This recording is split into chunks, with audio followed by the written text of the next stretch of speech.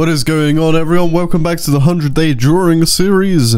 I don't need to introduce myself anymore. I think I've done it enough at this point. In this one, we're gonna be coming up with poses from our noggin, our very brain. We've been doing gesture like over and over and over. Surely we can come up with some sort of poses, right? It's gonna be very hard. Okay, let's try this. I'm gonna do maybe like one or two with you guys, and then we'll kind of speed through it. And then at the end, just talk about all the poses and what they're supposed to be. But yeah. Okay, let's start one for now. I want one with like a dude hunched over. So I'm gonna draw in the line of action first. I think I'm gonna draw them big first, and then I'll kind of downscale them after I make each one. If we have the chest here, this is gonna be a guy. He's gonna be like really strong, bulky, and round. So I want to express that in my drawing here. That's his head, that's his nose. He's kind of looking down. Okay. And then what happens is, because he's leaning down, he's gonna have his hips like over here somewhere. Again, shoulder lean. And then his legs, what do I want to do with his legs? Let's see. What do I want to do with arms? Or should we do legs first? Let's do legs first, I think. So, his leg, do I want him standing up and leaning forward, or do I want him like kneeled down? I think I want him to be... Let me think for a second. Okay, I have an idea. I want this arm right here, this one, to be touching the ground. This one to be going off to the side. And we'll make it go like this. And then this leg will go... We'll make it go to the side and down. And this leg will be behind. Kind of like this. So let's try build that in. So first we start with the legs. I'm gonna start with this leg first. And bulk in. Which way the feet are facing as well, because that is important. The feet are gonna be facing this way. So we do this. And kind of like that.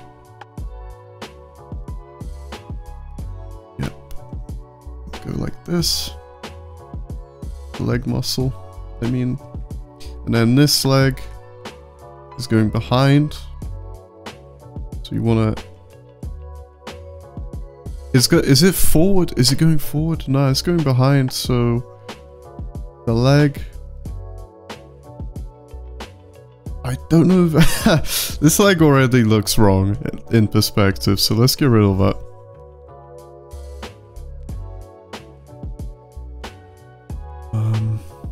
We really have to think about this, because I don't want to rush it.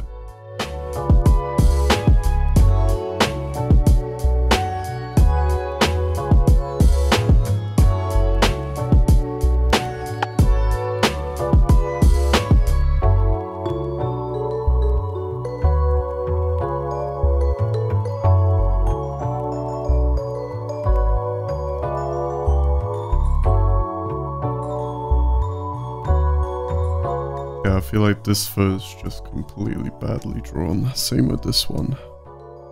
Let's try that again. So I've really stretched out the where the knee is here. Let's get rid of that. Need to fix this leg and make it proportionate. So I don't know if I can do this with the foot. It doesn't really add up. I think with the feet, we have to go out there somewhere. So I'm gonna move this pose over. Kinda like that. To the side. Really exaggerate the length of the leg. And then with this one, because it's going behind, I can kinda do a little bit something like this.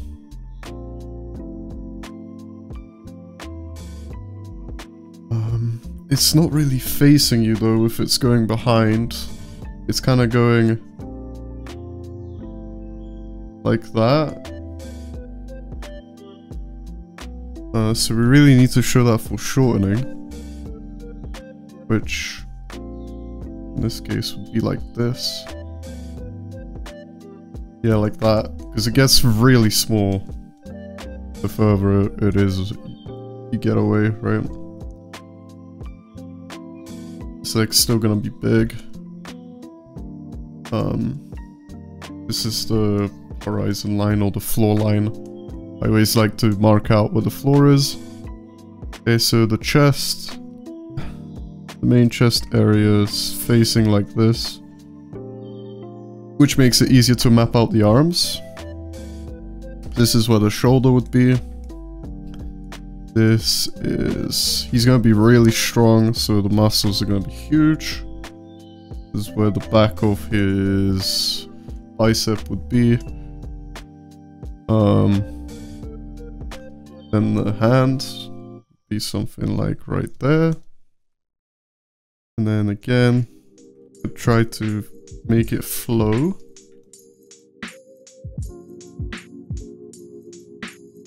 Draw a diamond for the hand, because the knuckle line will be like that. Okay, then we draw the hand that goes down, so I'll start from the hand itself.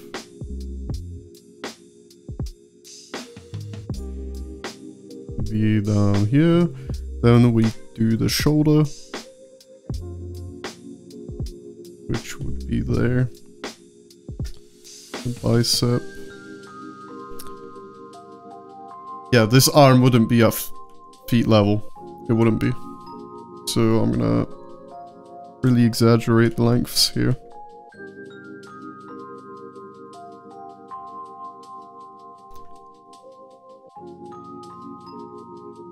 I mean, the floor line would be more like there. Yeah, it would be more like there. It wouldn't be here. I'm just gonna get rid of it. That's the first arm done. And then from that circle, because we don't really want the body to be that rounded. We want this kind of flow that overlaps with the leg. Yep, kind of like this. That can stay. Okay, bicep. Forearm. And then the hand would be somewhere here.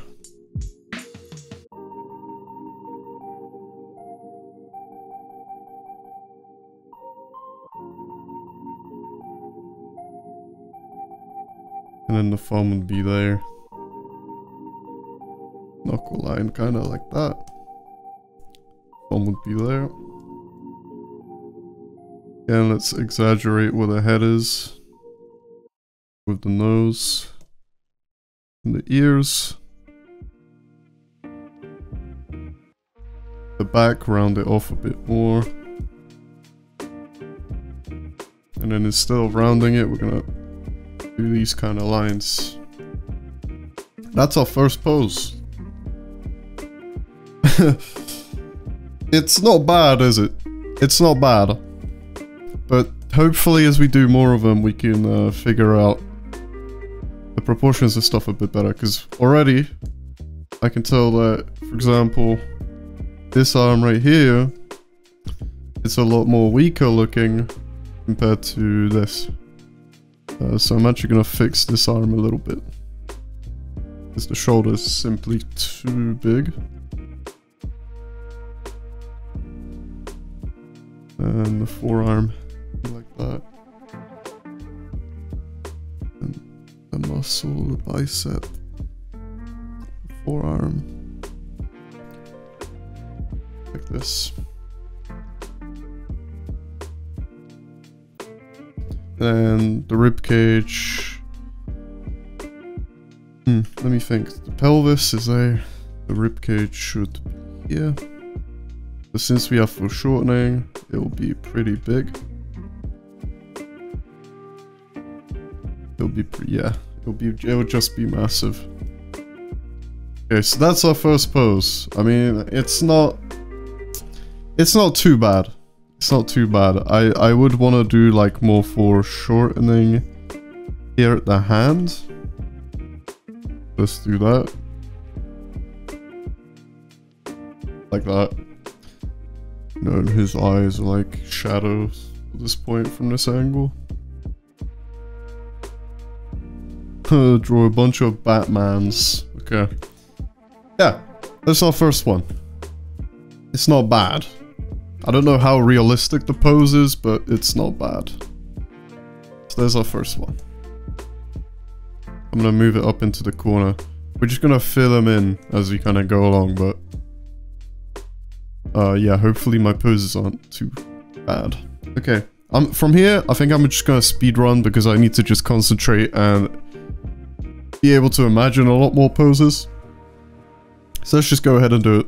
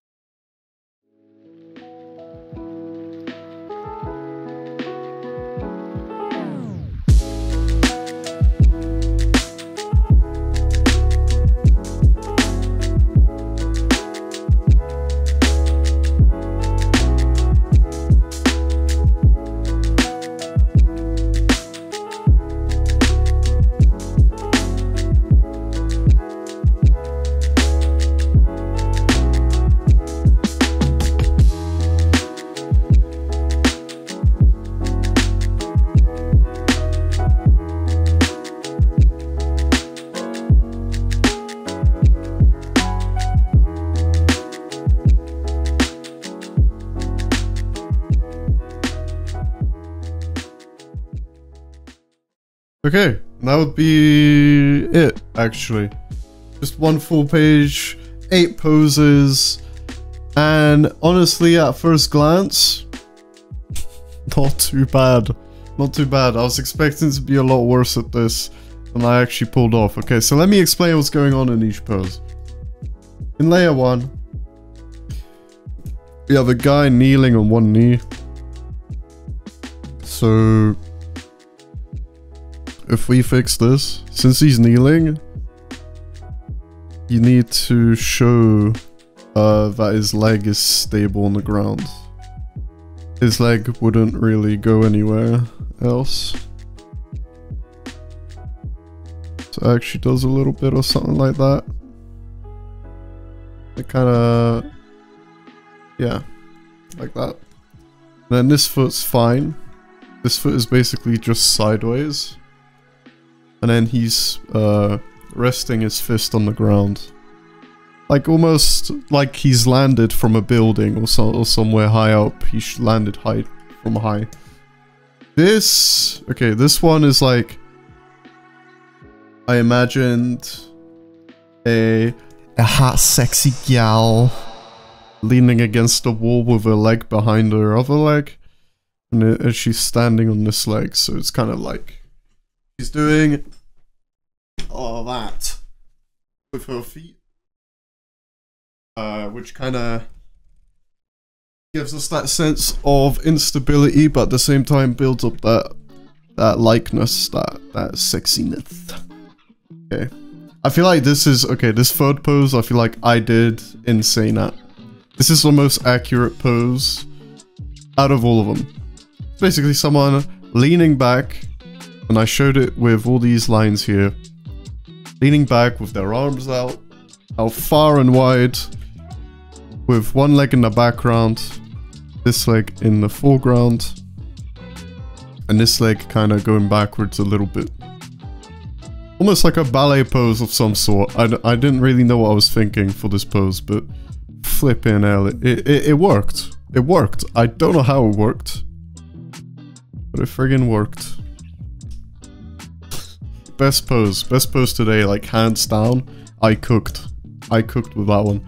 It's because I feel like with this one, I was the most conscious about my proportions. Every single proportion looks pretty good, and my lines are a crap ton more confident in this one. And all the proportions look right, like all the arms are skinny enough, the forearm isn't too big, the legs aren't too big. I feel like with all the guy ones, I tend to exaggerate the chest like a lot. I end up making a bunch of hulks. So this one is basically someone praying on their knees. Let me know if you can tell what these poses are, by the way, in the comments. Let me know if I actually got them good. So that's someone praying on their knees. You can see their hands kind of like boom. And then this one, layer 4. This one's like someone throwing a punch forward, so there's foreshortening happening. Which I struggled on figuring out how to do it, but I got it in the end. I think. I got it pretty well in the end. He's got his other arm like kind of guarding. One leg in the background, one leg in the foreground. And then yeah, that's like a heavy punch being thrown like this. At you. Which, I got pretty close. I can't lie, I got pretty close.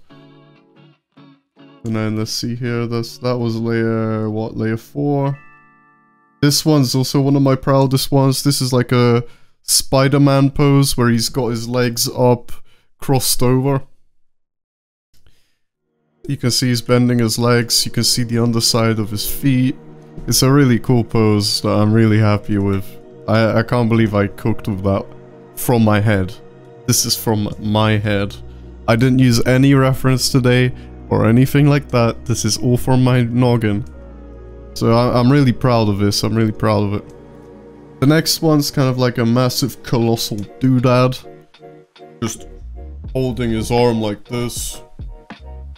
Standing really proud with his dominant foot in front. Just really menacing looking. Yeah, if we give him a little Batman head, There you go.